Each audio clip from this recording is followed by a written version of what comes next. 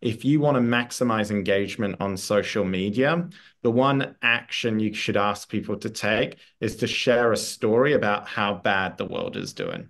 Yeah. By and far, that will get you most engagement, right? Yeah. And the reason I say that is a lot of influencers on social media, right? We're telling people to take the wrong action. We're telling people to spread more of the bad news. The truth is, we actually have more capacity as individuals than at any previous point in time to actually make a difference. We have far greater tools.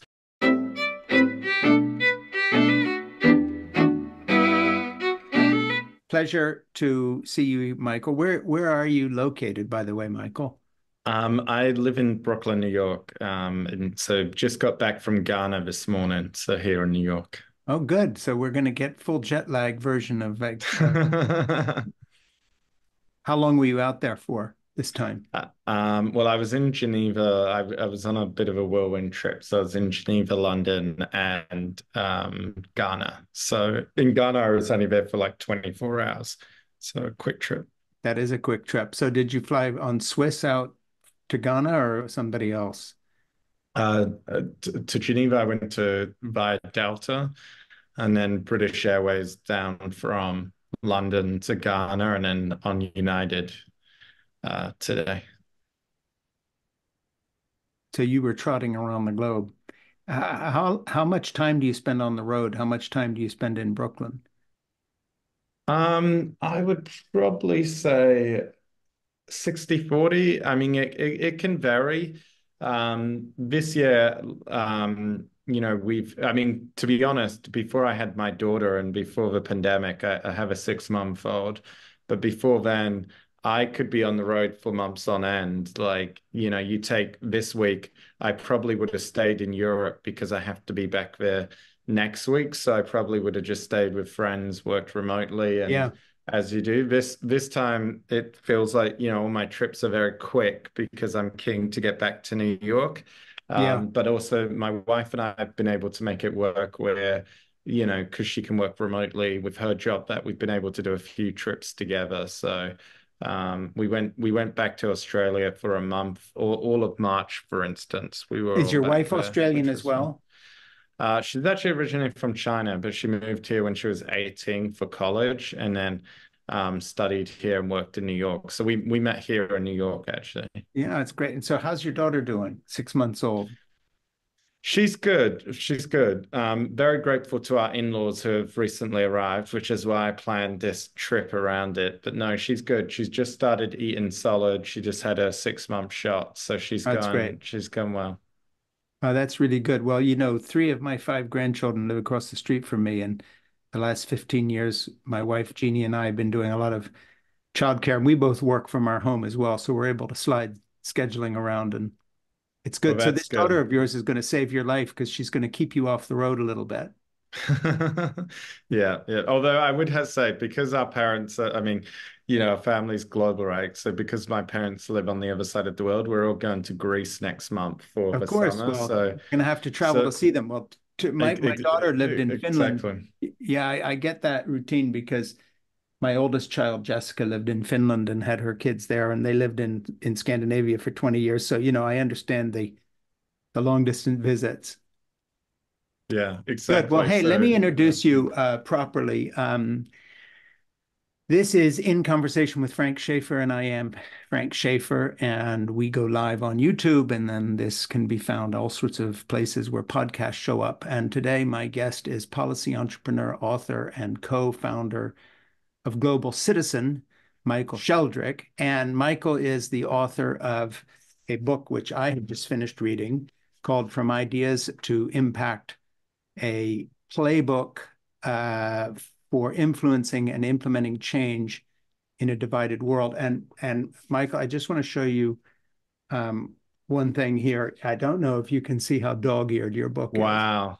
Okay, so Wow. when I said I read it, I'm talking read it, not You skimming. did. And I have Wow. many quotes marked that I want to go through today and really dive into and talk with you about. So, um, first of all, let me just ask you about yourself. I mean, I've got all the PR stuff here, and I've read the back of the book. Let's talk briefly about your career because it's not your usual career. You involved with public policy, you're involved with bringing change, environmentalism, all sorts of things. You just got back from Ghana. Just take a minute and give me the pitch about who you are and what you do. And then the rest of the time, I want to talk about the ideas in your book. And by the way, this is a good book. I really enjoyed reading it. I learned a lot. Anybody who wants to Thank you. change anything in this world, here's your handbook. No excuses now. You've got the book on how to do it. From Ideas to Impact, a playbook for influencing and implementing change in a divided world. And it really well put together. So first of all, congratulations. And we're going to dive into Thank the you, book. But Frank. tell Thank it, you. let's pretend we're seated next to each other on an airplane and you're foolish enough to have a conversation with me and I put your earbuds in and I say, what do you do for a living?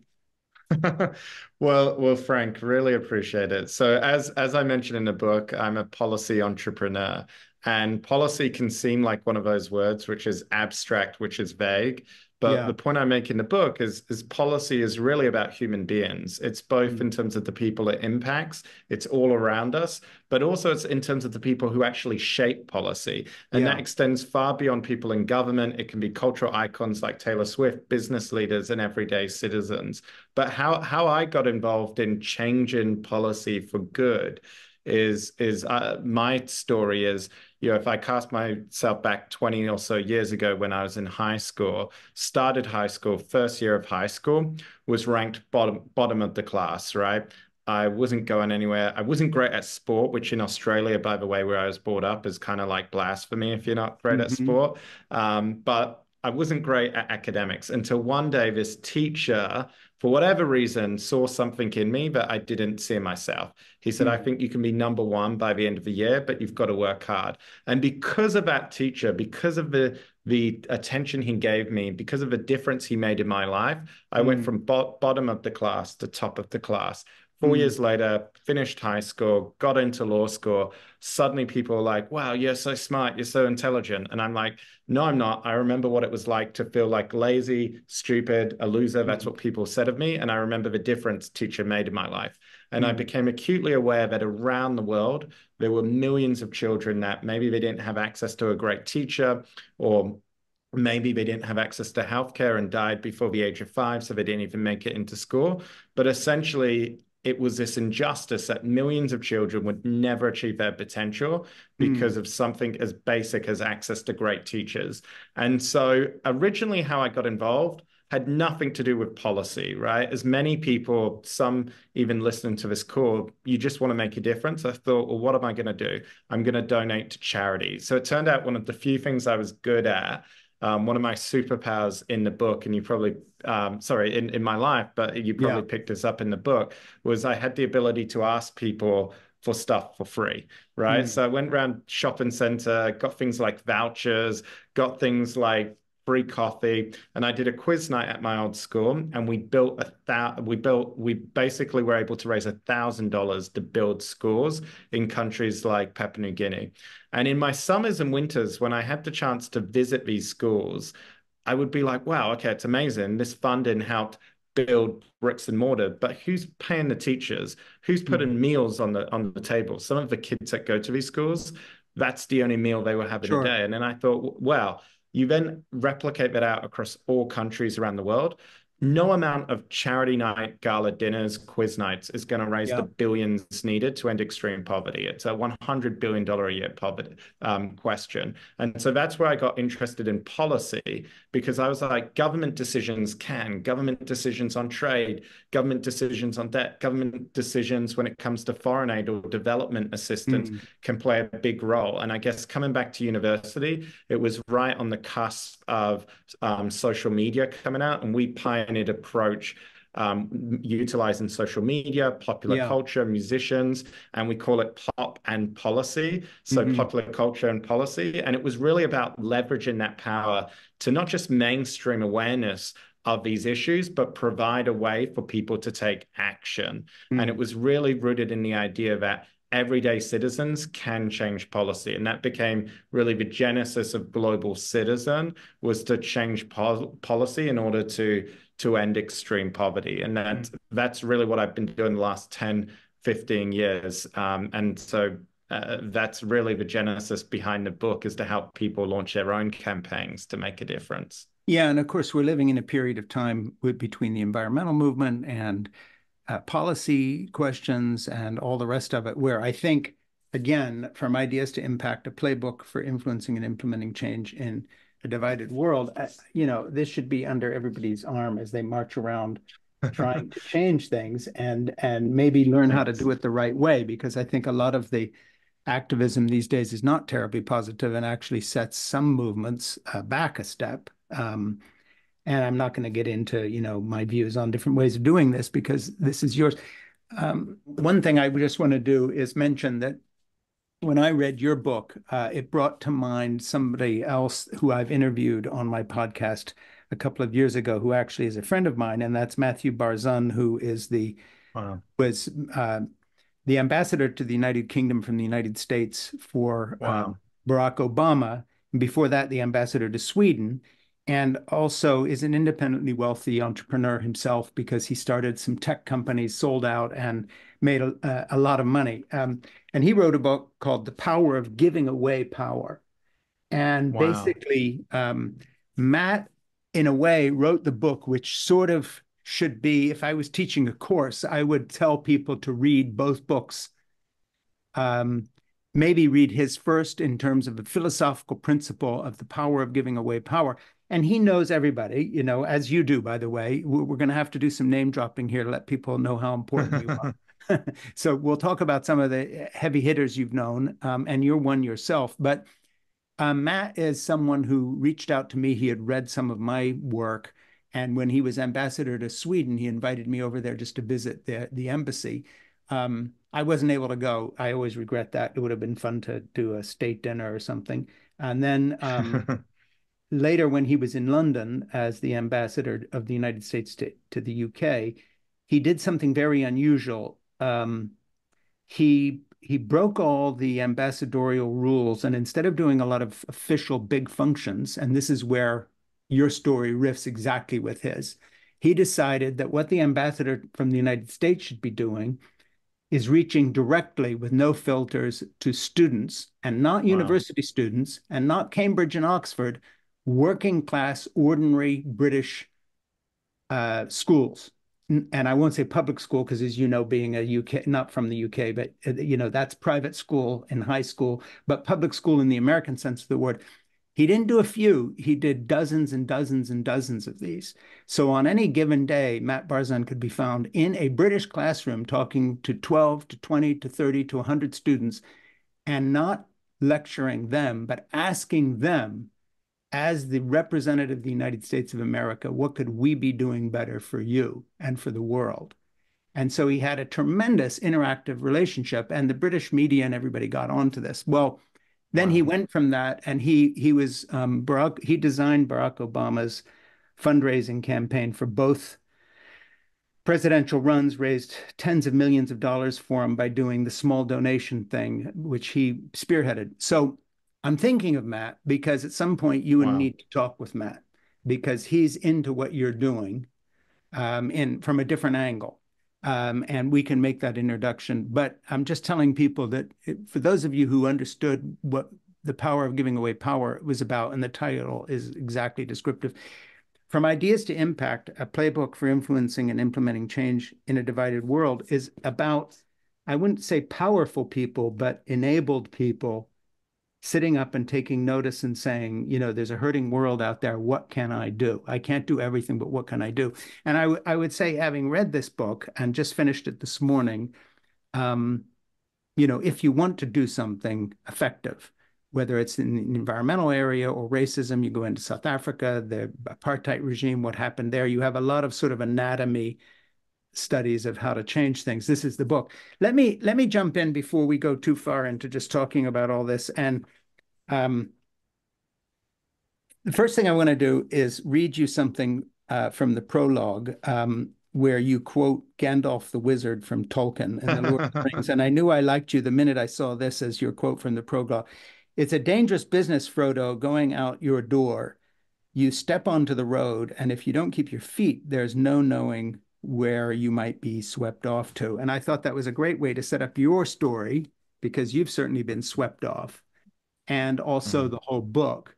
Um, and as a Tolkien fan and someone who enjoyed those books immensely over the years and read them all to my children, I like the fact you started your book with that. But anyway, now to go on to something else here. Um, I wanted to read a little bit here from the prologue just to set your book up for you, to my listeners. Despite our divisions, however, there is hope. Worldwide, people from all walks of life demonstrate that systematic change is achievable and flourishing through united voices, cooperation, and solidarity, often hidden from view, but undeniably present. And then just skipping a bit, a significant global population supports bold policy changes for the benefit of our planet and its inhabitants. And then just skipping a bit. In this book, I will demonstrate how we can unite relevant stakeholders, bridge differences, and contribute to implementing the policies needed to address our shared challenges together. By the time you finish reading, you will be able to identify how you can contribute uniquely to the policy process and understand how to transform well-meaning intentions into positive impact. So the prologue sets it up really well. That's the book. Before we go into some more quotes from the book and talk about them, just riff on that a little bit in terms of take us a little further. You mentioned in the book that one way to tell your story and to point all this out is to tell some stories. So why don't you give me some examples of you doing what you're talking about right here in the prologue and how it's worked out, and pick any of the ones you talk about in the book, or maybe ones I don't know about because they're not in the book. But what would jump out if someone said, okay, fine, give me an example of what you're talking about here that you yourself have seen happen because of your or somebody else's activity? Yeah, well, really appreciate it, Frank, and appreciate just the amount you read, you absorbed, and you reading it back to me. It's really wonderful. And by the way, the about the quote from Gandalf, I when I was writing the prologue, that just occurred to me. I was a massive Lord of the Rings fan as a kid. And some of the pitfalls I point out early on in the book when people start running a campaign, no matter what the issue is, they fall into several traps. One is to focus on the problem innately and just to talk about the problem as if that's going to solve it itself without focused on the solution. The second thing, and I mentioned this in the prologue, is to get hooked on the dopamine high that comes from taking down the other. And I think one of the traits of today's world, when people feel powerless or they lack agency and they feel apathetic, sometimes they channel that by other distractions, right? And this is where I say it's a dangerous business, because one of those distractions can be shaming or policing Mm, others, right? mm, And look, when you look at climate change, we're all hypocrites. None of us are perfect, but sometimes we convince ourselves we're making a difference by pointing out the flaws of others, or mm, by policing and getting others to say something so we can go to the pub in the evening, have a beer, and say, hey, we got this person to post something on a social media account. mm, And one of the other traits, of course, is people thinking they know all the answers and that they can do everything. And one of the points I make in the book is no one can do everything, but everyone can do something. mm, And mm, to go to the opposite side of that, to now look at some of the success stories, whether it was leaders of marginalized communities, whether it was people in business, whether it was everyday citizens, whether it was trade union labor leaders, one mm, of the traits is that they all almost embodied the flip side of all of the different pitfalls I mentioned. They had a very clear grasp of the problem they were trying to solve, but also had a very clear sense of a solution. mm, The second aspect was that they also engaged in pragmatic idealism. So they recognized creating change involved engaging with people he may not always like or mm, agree with mm, 100%. mm, And the final point was they recognized how to leverage the strengths of others, right? And just to give you a very clear, concrete example, okay, you wanted name dropping yeah, drop a 2018, so name in, impress us. 2018, 6 years ago. We were invited, this is Global Citizen, to come to South Africa to do a campaign, an event to mark what would have been the 100-year centenary of the birth of Nelson Mandela. Right. Mm. And we managed to bring Beyonce, Jay-Z, Ed Sheeran, Oprah Winfrey, Bob Geldof, all of these big names in the world. Hopefully Mm. they're big enough for you in Yeah. terms of names drop. And we announced this campaign in July 2018, and three handles were trending, or three hashtags were trending. The first was Mandela 100. The second was Beyonce, of course. Everyone was Hmm. going crazy that we were bringing her out to South Africa for this occasion. The third issue was called It's Bloody Time. And I Mm. looked into where this hashtag was coming from, and it was from these phenomenal young woman advocates who had basically launched a campaign. Very clear sense. They said, look, in South Africa, there's a problem. Girls drop out of school when they Yeah. hit puberty and they can't afford period products, whether that's tampons or sanitary pads and napkins. And it was pointed out to me by these advocates that some girls lose up to 60 days a year from education because they lack Mm. access to sanitary pads and napkins or period products. And their view was you could make this more accessible through two ways: by removing it from the tax code, because in many countries in the world, these products are taxed as luxury goods, and not just to remove the tax on these goods, but to actually make them accessible in particularly schools in lower income neighborhoods Sure. across the country of South Africa, right? The second thing is that they were willing to reach out and engage. And one Mm. point I often say to young advocates who reach out to me, don't think you have to reinvent the wheel. Don't think you have to create an event over here or build your own organization. Go out and ask others to use their platform, because they might be happy, to your point on Matt's book, giving Sure. away power, they might be happy to give you a voice. And in this, they reached out to us and they said, would you be a platform to leverage and to raise traction on this campaign? And in Mm-hmm. this, we were happy, I guess, to be leveraged. So we met these women, and I still remember when we said this was going to be one of the key issues of the campaign. I Mm. still remember officials in government telling us, this is not worthy of Nelson Mandela's name. This shouldn't be the key issue. But you know what? Over several months, this became the most popular campaign we had run in the country. Sure. Millions of people took action. Hundreds of thousands of people sent in tweets, emails, phone calls. This really resonated. I still remember when we walked in to see one of the government ministers in the parliament in Cape Town, the whole table rocked when they put this petition on the table. And then I remember at this event, long story short, and it was full of drama, like right up to the moment Oprah Winfrey was introducing the president before Jay-Z and Beyonce took the stage, 100,000 people in FNB Stadium, which was incredible. I mean, it's where they did the FIFA World Cup final in Yeah. 2010.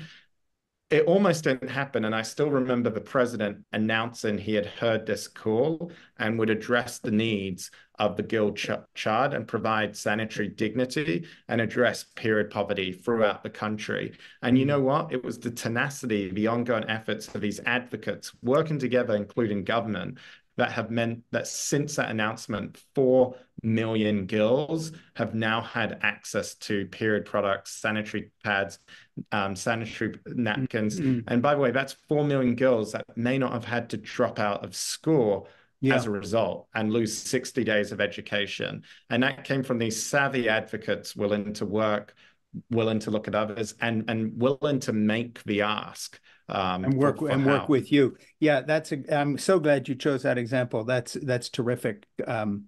Thank you. And I am going to just move on a little further into the book on page 33 here.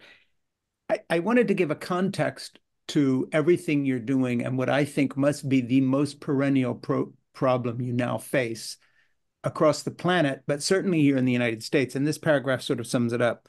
And I wrote a little note here. You can see my scribbles on the book. This is where we are. And here's what you say. In times of hyperpolarization, individuals in positions of influence are under tremendous pressure to emphasize their loyalty to a particular side of the ropes to fit in and be identified with one specific partisan group.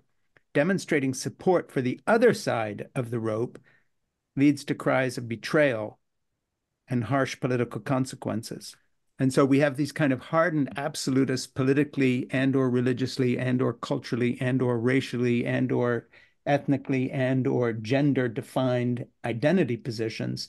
By the time you're done with all that, how does your organization, how does Michael Sheldrick himself working with all these people, but also just on the ground, put it together? Because it seems that there's almost no area where you can say anything where it hasn't been politicized or someone has not claimed this issue as their own. I mean, we even get into this in the arts, in that I'm a novelist, I'm a writer, and increasingly you hear from the sort of sensitivity readers, but you're a white male. How do you write a woman's voice? And at a certain point, you're saying to yourself, well, wait a minute, literature is and art is imagination of trying to imagine you are the other person. I mean, you're a Yeah. white male and you're raising hundreds of millions of pounds or dollars or something for an issue in South Africa to help young Black women finish school. um, if we did it all based on gender divisions in politics, you understand what I'm talking about. So I would imagine Absolutely. Yeah. the context of everything you're doing must be affected by this kind of divisive spirit of absolutism, of identifying whose side are you on. I'm not going to, answer your question for you, but I'm interested if I've hit it on the head in terms of just a big issue. 100%. And look, there are many examples of where I've seen leaders who have navigated those divides, who have had the courage. In the book, I share some of the stories of the campaigners involved in the Inflation Reduction Act. And if you want an example of a movement that's torn itself apart and missed opportunity after opportunity over the last 30 years, it's the environmental movement, right? And yet, I was Yeah. speaking to this one guy who was involved in building the consensus to get the Inflation Reduction Act passed. And he told me he literally said, not only do we have retreats, we had sleepovers, and we brought Mm. together those who were on the crazy, like he said, lefty side, and those who were so conservative they wouldn't even mention the words climate change. There's Yeah. obviously other leaders, like I talk about Mia Mottley, the Prime Minister of Barbados, who's literally trying to build those bridges over those divisions. But in terms of my experience, right, often I found the true north when you're navigating those situations and you're wondering, what do I do? And it feels like you're damned if you do, you're damned if you don't. How do I stick my neck out here? Is to actually ask communities impacted. And we don't do that enough, because Mm. what's interesting, Frank, you just shared that someone will criticize you for trying to write and imagine a woman's voice in a particular situation, right? That empathy, right? Mm. And they're assuming that they know, like the exact woman you're writing in the exact context you're writing. Sure. They're assuming that they speak to all women in that Mhm. situation, right? And often I find that people hurdling criticism make assumptions which aren't even true. And Mm. to give you a couple of examples of where I've seen this borne out a lot. One example, I mean, I mentioned I had just come from Ghana, right? Yeah. Yeah. And I talk about this in the book, about a situation 2 years ago when we were doing this big campaign in Ghana. We were bringing this big event. We were bringing Usher. At the Mm. time, a bill was going through the parliament that would ban homosexuality across the country. Not just ban it, but actually criminalize advocacy on the issue. So even to advocate for LGBTQ rights was illegal.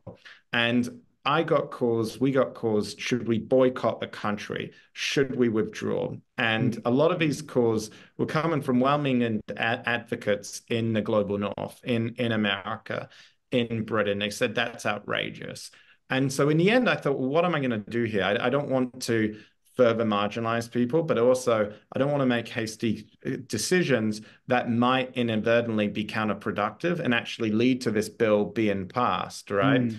And because I was also aware of who I was as a Westerner, I didn't want it to be like, okay, you're coming in and preaching, and we're Sure. going to use that against you.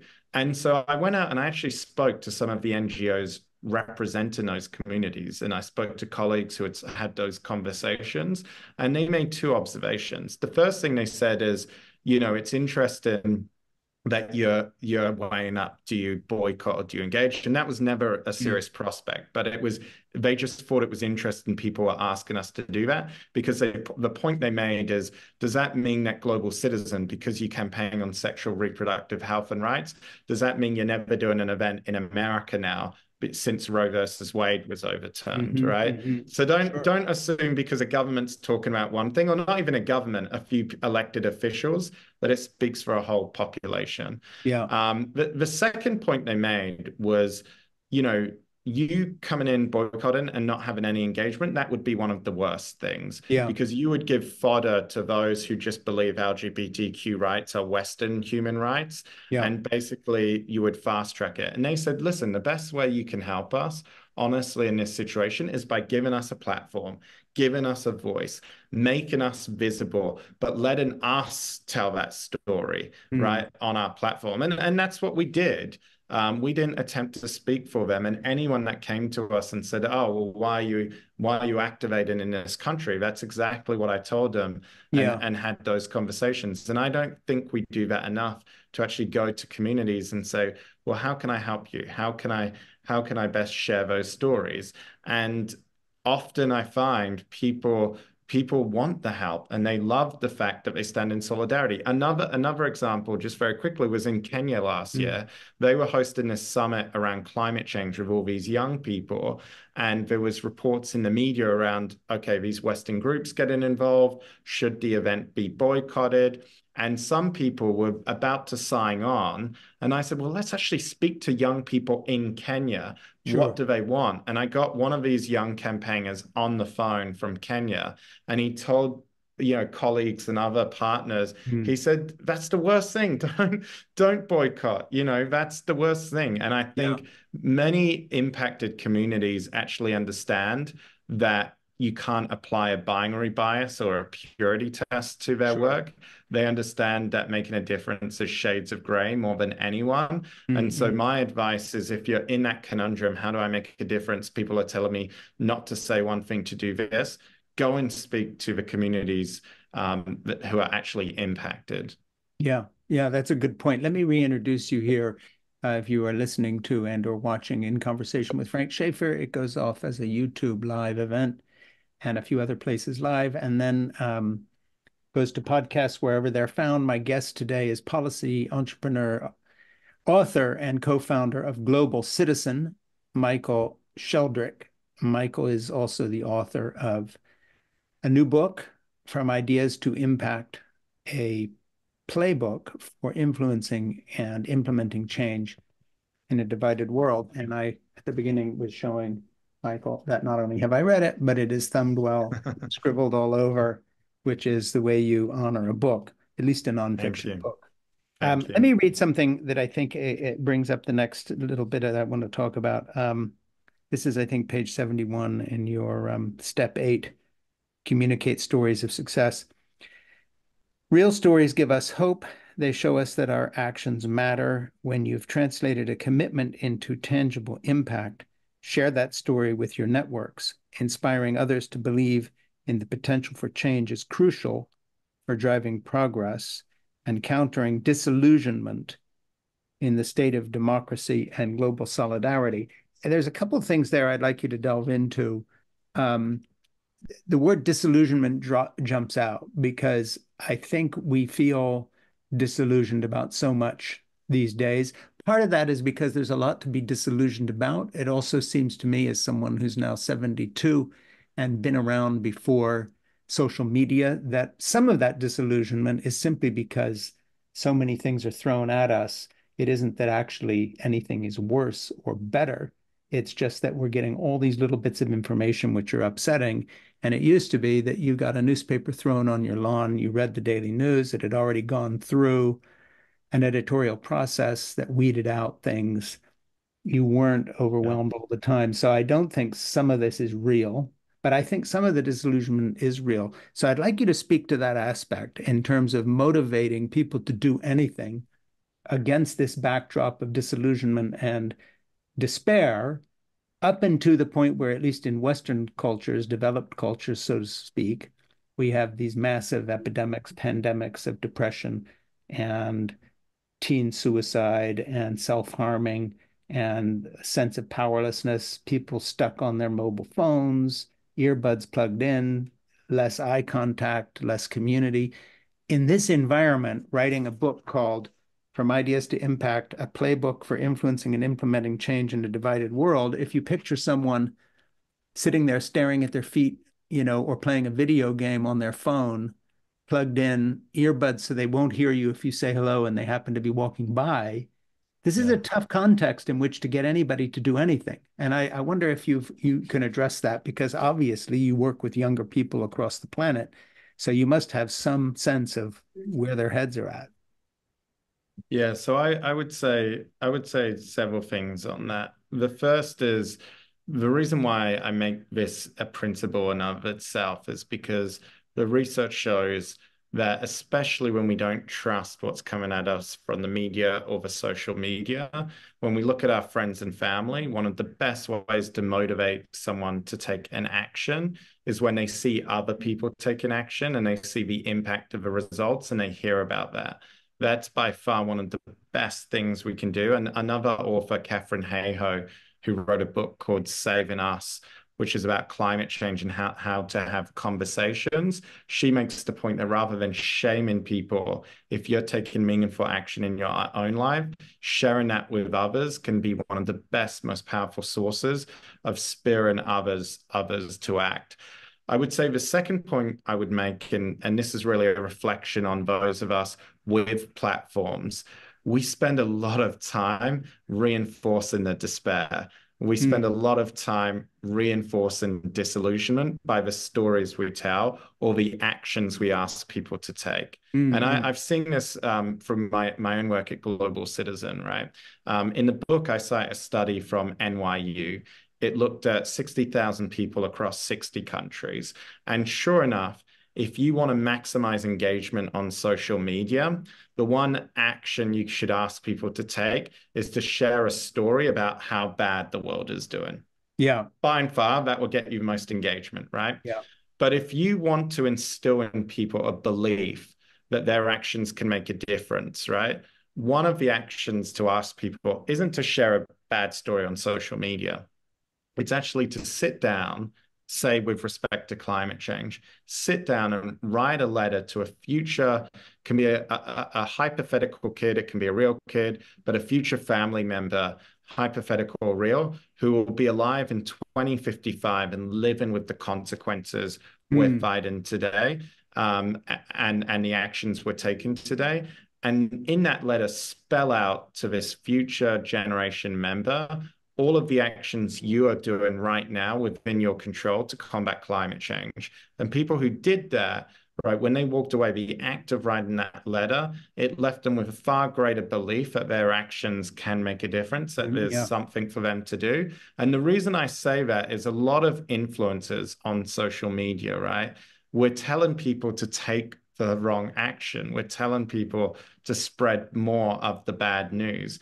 And yeah, this leads me to my third point. The truth is, we actually have more capacity as individuals than at any previous point in time to actually make a difference. We have far greater tools. And at the end of my book, I share a story. As I finished writing the book, and I was submitting the manuscript, my mum in Australia gave me a call. And she mm, said, there's a gentleman who's just checked in who you might remember. And she said, this guy is Len. And I immediately said to her, Len, you mean the older gentleman who lived at the bottom of the street? I would get home from school, I would walk my dog, and there yeah, was Len. He had two walking sticks. He had this dog, wiry gray hair. Literally, the dog was called Tramp, and it looked like the mm, dog from mm. Lady and the Tramp. And I would talk to him about war stories, etc. Mum said, yes, that guy. And I said, well, how old is he? He was like, must have been in his 80s. And that was almost 20 years ago. She said, he's now 105 years old. Wow. And so that night, I found myself, Mum put him on FaceTime, and I was FaceTiming Len. And he told me this story. He said he was born in 1917. He got married in 1939. This was in UK, England, shortly after the break of the war in Europe when Germany was invading France. He found himself in France, isolated as the Germans overran. And he recalled running up this hill at one point. He was running up the hill, and a shadow came over him, and he looked up and he saw 200 German planes flying above him. He thought he was gone. He thought that was over, but fortunately, they didn't see him because he was one person. He ran around the hill, found this abandoned American car. He said, "You beaut." Got in his car. He drove to the coast, somehow managed to get on the last boat leaving France before it fell to the German war machine, made it to England, and his superior officer said, go to this town and defend the community. You're the only one there. You have to mobilize the villagers. So he goes to this town. Literally, German parachuters are jumping out in the skies above, rallies the villagers, pitchforks and all. They go down to meet them. And I said to Len, I said, how did you have hope? Did you think it was over? Like, how did you not lose Mm, yourself to despair? And he said to me, he said, no. We looked at each other and we said, we haven't got much, but we're not running away. mm, We'll give it a go. yeah. We're not running away. We'll give it a go. Mm, And I think, and he a few weeks after I submitted the manuscript, by the way, he turned 106. His daughter came in and he said, I've given it all. It's up to others to give it a go. And he yeah. passed away that evening. And I think now, my book is an attempt to give people all of the answers, doesn't profess to have everything, but it is aimed for those people just looking for a start. The best way to begin is to Mm, begin because change starts with us. And we have far more than what Len had yeah. 80 or so years ago. And it was pointed out to me by someone else that people alive today, we perhaps living in this moment in time where the actions we take today as individuals will have far greater impact on the future lives of people in 5, 10, 15 years' Mm, time than any previous generation of mm, humanity. mm, mm. And so we have a profound opportunity to make the biggest difference Mm. if we choose to make it. And I'm seeing it again and again, and those stories are out there. Those stories are happening. We just have to remember to not lose ourselves in despair. We have to jolt ourselves out of that, and that's Yeah, where and stories remind ourselves stories of what you impact said earlier, important. which was that the way to get the clicks sometimes is the bad news, and we have to understand that's what's going on. So we Exactly, we are being exactly, manipulated by the algorithms as well because exactly. they know what's going to get our attention. That's a lovely story. Let me just say we are talking to Michael Sheldrick, from Ideas to Impact, a playbook for influencing and implementing change in a divided world. There's the book. I have notes throughout. And I'll just remind people that this is In Conversation with Frank Schaeffer. And I will ask you to subscribe to In Conversation with Frank Schaeffer on Apple Podcasts so that you can hear this and other podcasts. Um, and to my Substack, It Has to Be Said, where I make commentaries on various subjects. And we'll be talking about this book a little bit on my It Has to Be Said uh, Thank you. statement little thing as well. Let me just jump ahead here and say a little intermission from what we're talking about. I just ran into something here when you were talking about community that jumped out in a weird context, kind of along with your Tolkien quote, and you were quoting Sarah Stanley, local Kali community leader, and she says, "I'd love us to be known as more than a coal mining town. Mm, We are very proud of our roots. There's nothing wrong with that, but that's not all we are." The context for that is that I am a fan of and have been watching Welcome to Wrexham, which is this documentary series about a small Welsh town that two millionaire American actors have bought the local football club. wow. And they've made a huge go of it. And basically, I happened to be in a British boys boarding school up in North Wales, very near Wrexham. And so I know Wow. the area, but there's a town that was in absolute despair. And the only little shred of public life they had left in Wrexham, and this is a very popular documentary series on television. It's in its third season now. It's popular for a reason, and it actually ties in well with your book. And that is that all this little town had, a defunct coal mining town, really down at the heel, empty shops, nothing going on, was this one little soccer, as Americans call it, football club that the town grimly hung on to and financed themselves. And these two American actors who between them have hundreds of millions of dollars, found out about it and took a fancy to this, and about 5 years ago started getting ready to buy the club, and they have, and now they're in the third season of the documentary. But what is interesting to me is why the documentary is so successful is nothing to do with football.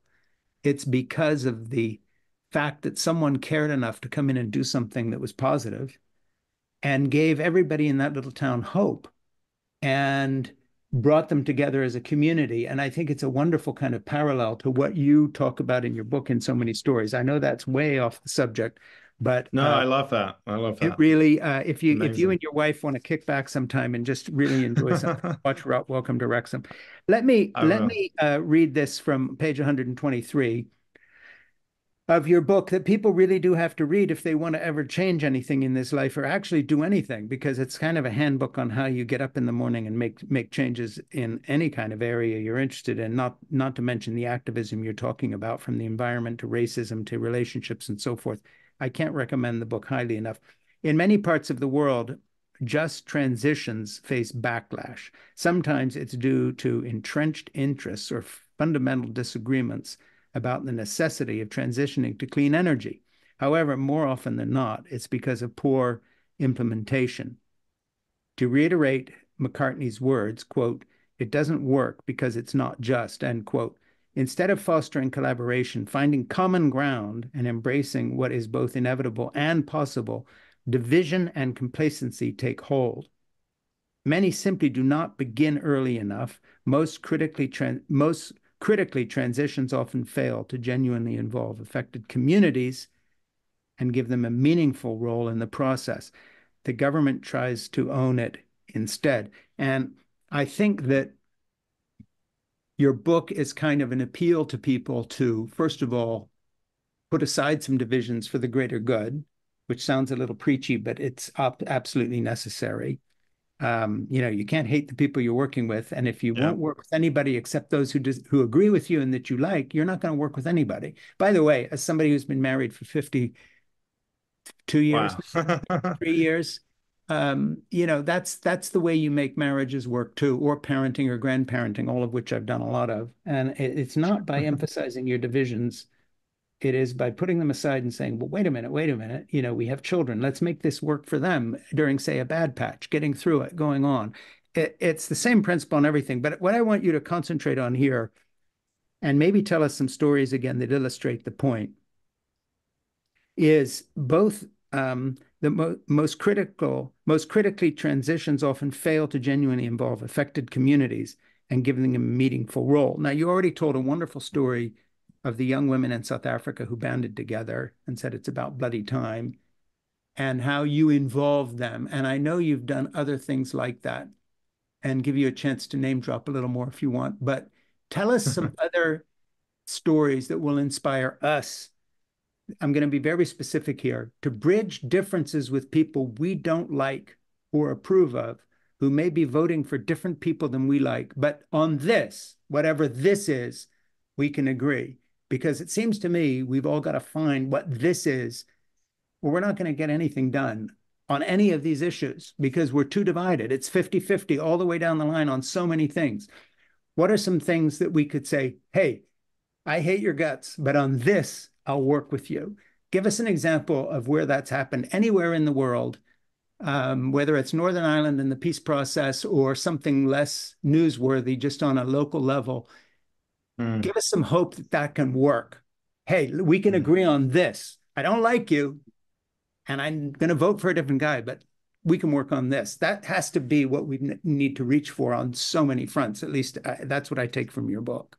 No, well, I really love that, Frank. And by the way, I'm going to check out that show you mentioned in North Wales. It sounds really great. And by the way, Wales itself has become a little bit of a social experiment or laboratory for many interesting policies. They also appointed the first ever commissioner of future generations, which Mm, means that any policy or law that they're looking to pass or implement in Wales, they mm, have to take into account the perspectives of future generations not yet born, right? So yeah. it's a fascinating place. But I want to stick on that word community Mm, because someone pointed out to me the other day, and this wasn't intentional, like I'd never explicitly say this in the book, but someone said one of the through lines throughout the entire book is the word community. And I thought it was interesting that that's a word you latched on as well.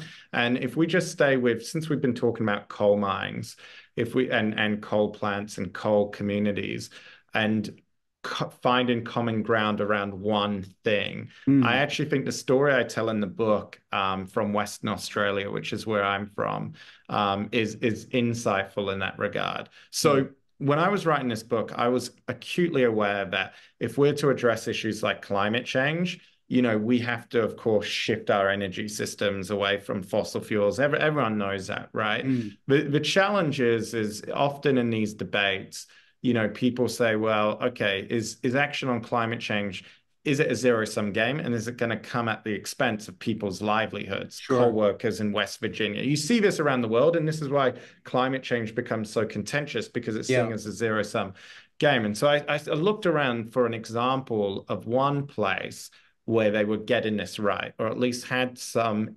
ingredients for what was the secret sauce here to Mm, get mm, this right. And I landed on this town of Collie, Western Australia, and I went there. And it's a town which is, probably a 100-year-old coal reliant community. In fact, more. I would say more than a quarter of the jobs in this town are reliant directly on the coal industry, and the other jobs and industries are somehow related to it. And many of the families there are third, fourth generation coal families, right? And it was interesting because in many parts of the world, often you have this debate between environmentalists and local union leaders or local mm, mm, workers. They butt heads, right? And sure enough, that's how this one story began. I went and met with one of the union leaders and who was involved in this process since the start. And he had this epiphany moment actually in 2007. He was watching Al Gore's Inconvenient Truth, and he said, my God, if we don't get ahead of this, everyone's taking action on climate change. Our town's going to be finished. There's going to be no demand for coal. And we're going to be, not only are we not going to have any jobs in this town, right? But the town itself will be finished. We have to move somewhere else. And so he describes this moment where they have this town hall. Everyone's gathered together, right? And he says, we have to start planning for a post-coal world. And you can imagine how that went down mm, mm. like a lead balloon. The audience was silent. And then suddenly someone gets up and they say, oh, Steve, you don't know the first thing about this community. And he said, when a baby's born here, they get two things. The first is they get their mother's milk, and the second is a lump of coal in their hand. We're not going anywhere. We're not changing from coal. And then they all started yelling abuse at him when he walked out the hall. They all parted like a fish. So he walked out.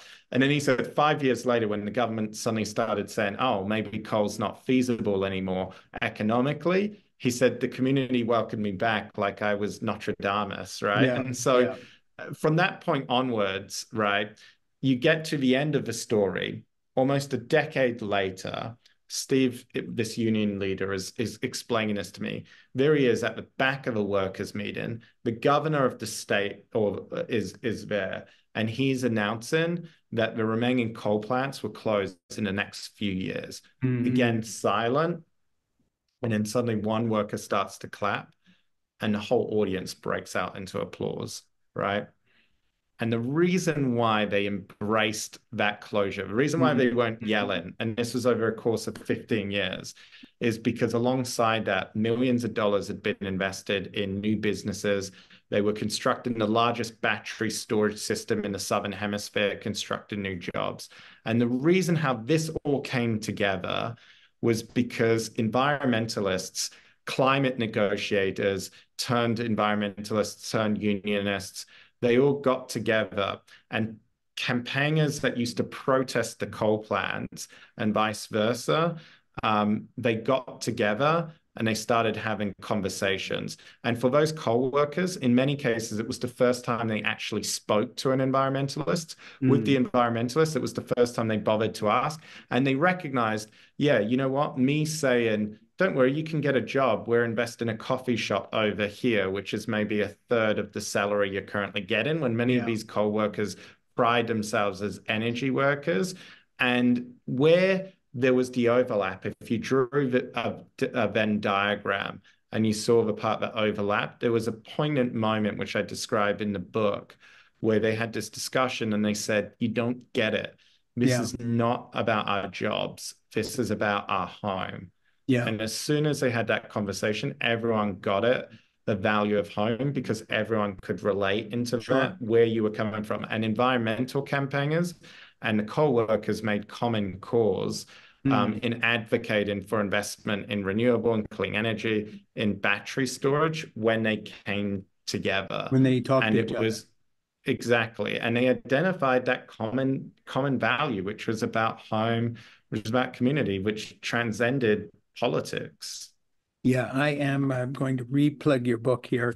I'm talking to Michael, who is the author of From Ideas to Impact, a playbook for influencing and implementing change in a divided world. And I'm Frank Schaeffer. This is In Conversation With. Please subscribe to my Substack and all those good things. Let me just do another little quote here. You say an effective policy entrepreneur identifies their leverage point and quickly discerns how to complement their approach through partnership. Well, the story you just told kind of makes that point. And that's what we just talked about. But it brings me to, it's a good segue to what I wanted to go into next here. And this is from your, let me see what chapter is this, conclusion, being part of the solution in a world on fire. There is a stark difference between my unwavering belief in the potential for change and the often disappointing reality. It's a recognition that two things can be true simultaneously. Many people worldwide still maintain an enduring and resilient faith in the promise of democratic governance and international institutions such as the UN. Such faith persists even as people harbor concerns about their current performance. We already talked a little bit about the loss of faith and the kind of despair. I think another thing you need to address that you kind of address in the book by telling the stories you do is a level of cynicism that cuts across all parties. You know, we have two candidates for president that are old, and people feel one, I happen to be one, is a criminal and should never have been elected in the first place and always has been a con artist. The other is definitely getting older. We live in troubled times. We're in the middle of Russia attacking Ukraine and a huge war in the Middle East. Not only is there a sense of powerlessness, but there is a cynicism. Just take, for instance, one type of story that breaks again and again and again, and that is, you know, many of our tech billionaires seem very disconnected from what actually happens as a result of their products. For instance, one of the first things that happened with AI that makes the news is these fake videos taking a teenage high school girl, using her portrait that some boy or other person hijacks, and then all of a sudden, you know, it's welded on with a porn star or someone doing something that she would never do. There's no recourse. The tech bros seem totally disinterested in doing anything about what you would call the collateral damage, which just exponentially increases from their footprint. That's the climate in which you're asking people to be involved. And you, and this, I don't want to put you in a hard place, but you, Michael Sheldrick, are raising money a lot of times or dealing with the very elites who seem to me, as an observer, to be pretty irresponsible when it comes to the use of their power and Mm-hmm, often in what they don't care about. So when you look mm-hmm, at the final fallout from Facebook or all the other products that Meta's involved with, or what Elon Musk is doing, or AI as it's now being kind of used without having thought it through. You know, Scarlett Johansson has her voice stolen or imitated, and it's denied, and then there it is. You know, this is the world we're living in. The guys you're trying to raise money from, you know, the old railroad barons, you know, were simple yep, to deal with by comparison. They built railroads, they polluted the thing, then they built wonderful museums. like the Metropolitan Gallery of Art of New York. We knew what they did. They littered the world with libraries and cultural artifacts. They had a sense of public responsibility, even if they were, you know, not such good people themselves. But we're into a generation of entrepreneurs because you're labeled as an entrepreneur, and their entrepreneurial efforts have seemed so selfish and so blinded by, building your own rocket ship, whatever it may be, anything but taking responsibility for your product and what it is doing to people. And I just think your book, if I can be so bold, the idealism of your book, From Ideas to Impact, is on a collision course with the cynicism of a lot of the wealthiest people on this planet right now. And I just wonder how you react to that. No, I think it's a good question. And one thing I address head on in the book, and I actually have a whole section for advice to philanthropy on what they should be doing better. But one point I address head on is the idea of what I would say the technological optimist, because also that cynicism which you were mentioning about, you know, tech billionaires in the world, they would also have you believe that they are the world's saviors, right? That technology alone is going to address all of our issues if we allow it to go unfettered. And one thing that I will say, and I've written on this recently, is I think there is a distinction between, say, ethics and AI that serves a beneficial purpose for society. Yeah, And just to put a fine point on that, you know, a product can be ethically made, right? But it doesn't mean it's going to be used beneficially for sure. society. You know, and all the stuff you're talking about with AI, its uses, privacy, these are things that will be worked out, right? In the same way that vaccines, right, to be used, they have to be FDA certified. Sure, They have sure. to be approved by the World Health Organization. That's all the ethics involved. That's ensuring something's ethically produced. Mm, But it's much harder to say, well, how do you make sure these technologies are beneficial for society? Just because vaccines or drugs or medical healthcare is ethically produced doesn't mean that they're going to be made available to the masses of society, right? mm, Doesn't mean that they're going to be equitably distributed, as we saw during the pandemic when they were hoarded by a particular group. And so the real question is, how do you make sure technology is beneficial to society? And that's where policy comes in. And that's why you need policy entrepreneurs. And sure. my appeal to philanthropy in the book is, if you're serious, because some of them have started to talk about systemic change. Some of them have Yeah, said yeah, we need system change. If you're serious, don't try and do that yourself. Invest in the advocates, the entrepreneurs yeah. who know how to do that. Invest in their capacity, who are advocating for change. They're the policy entrepreneurs. Give them the platform so that we can actually make sure that these technologies, in many cases, you know, created by these people, as you said, who have then given away billions of dollars, to make sure it benefits society Mm, as a whole. And I think, you know, what are some of the kind of policies? Like, it's not lost on me. We spoke about the robber barons of the late 19th century and the Gilded Age. You know, sure. ultimately it was policies by leaders like Theodore Roosevelt, who I actually Yeah. speak about in the conclusion, living here in New York City. But many of that actually came from the policies he came in, antitrust laws, you know, policies to actually, you know, ensure that even people in New York living in the tenements had a better standard of living. And you've seen that throughout. My fine point on that today is we don't have to wait for presidents alone to Yeah. be able to promote policy. Back 100 years ago, or more than 100 years ago, with Theodore Roosevelt, there was only a few thousand people in the whole of America who could Mm, probably influence his decisions. And I think the big question for philanthropy is, are they going to invest in the capacity of everyday citizens? And in the mm, book, I propose some ways to do that. On Friday, when I was in London, I had some discussions with folks looking at different forms of democracy, things like global citizen assemblies, ways to give people a say in the decision making to actually move this along. And I guess yeah. where I still get my optimism from and hope is last year, I was grappling. People say to me, well, what's an idea you're grappling with right now? It's from Yeah, ideas yeah. to impact. Last year, we sought to have a look at the idea of global solidarity itself, where we Mm-hmm. partnered with a think tank to measure global solidarity. And what Yeah, we found is when you look at institutions, when you look at impacts, yes, we're in the danger zone, but the reason why we're not at breaking point right now is because of where people is at, the popular pulse of people. And there's still majorities, even if it's faltering majorities in yeah. countries like America, that identify as global citizens that believe in the kind of bold ideas that we urgently need to Mm-hmm. address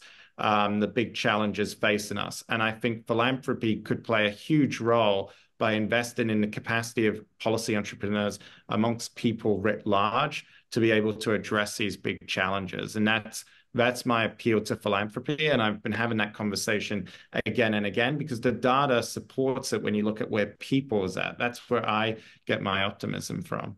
Yeah, and we're going to wrap this up now, but it's a good segue into an idea that my producer, Ernie Gregg, texted me during the conversation that I want to bring up. And that is, I had talked about your book in the context of Matt Barzan's book, The Power of Giving Away Power. I think, if Ernie can swing it, I'd like to get you back and Matt and have a discussion with the three of us about both of your books, but also the relationship of your work to his and his work to yours, because he put together this massive fundraising campaign for Barack Obama, then became ambassador to the UK, working with, I'm sure, people you both know. You share the same cell phone numbers probably with the kind of movers and shakers you deal with. But I really think that his title, The Power of Giving Away Power, is part of this formula. And you've just been talking about it with the philanthropy on a scale that could be scaled up to do some of the things you're talking about, as long as that money is not being spent by the person themselves who earned it, but working with people who are actually face to face with those who are being impacted, like your young women in South Africa who needed period products. So let me just finish by reading something here that's a nice place, I think, to wrap this up. While the tools and levers of policy entrepreneurship were traditionally reserved for those in positions of power, often rendered invisible to most of society, today they are accessible to all of us in the sunlight, with the sunlight. So I love that idea of transparency and using some of these tech tools that I'm not particularly fond of, although we're using one right now to talk to people, which is always odd to be railing on tech bros who invented the technology we're now talking on. Hypocrisy aside, so I would like to just again tell people that if you want to do anything, whether it's in environmentalism or race relations or anything, from ideas to impact is a handbook. It literally tells you how to do this, with stories as well of how that has been affected. And Michael, we will link to anything you want us to link to in terms of putting people in touch with you who will be watching this or Thank you. listening to it. Ernie's very good at that. We will be back in touch with you about hopefully doing a talk with you and Matt Barzan, who rose all that raised all the money for Barack Obama's presidential runs, and also was an ambassador and had the experience of turning his ambassadorial role in the UK, which is our biggest ambassadorial appointment, into a real thing, not just state dinners, but sitting down in the British public school system and talking with ordinary working class and middle class students about their concerns about America and the world. And he's such an interesting guy, and I'd love you to know him. I would You love two it. are meant to talk sometime. Maybe the first place we can do that is right here on In Conversation with Frank Schaeffer. So listen, um, thank you for being here, and Thanks, please Frank. subscribe to In Conversation with Frank Schaeffer on Apple Podcasts, and to my Substack. It has to be said, at Frank Schaeffer, Substack.com. And anything you want to add, Michael, before we wrap up? No, I would just say I love this. Thank you for providing the platform. I'll finish with a quote from one of my heroes, Eleanor Roosevelt, who of course co-wrote the Universal Declaration of Human Rights. She said, the best way to begin is to begin. And so thank you, Frank, for kicking off this conversation. Really appreciate it. Good. And I really hope the book does well. A lot of people need to read this. So any way we can help you spread the word, just let Ernie and me know, and we'll get right out there. Thank you, So Frank. all the best to you and to your 6-month-old daughter and to your wife, and all your travels and safe journeys, and come talk to us again. Thank you. Thanks for having Thank you. us. Okay, bye-bye.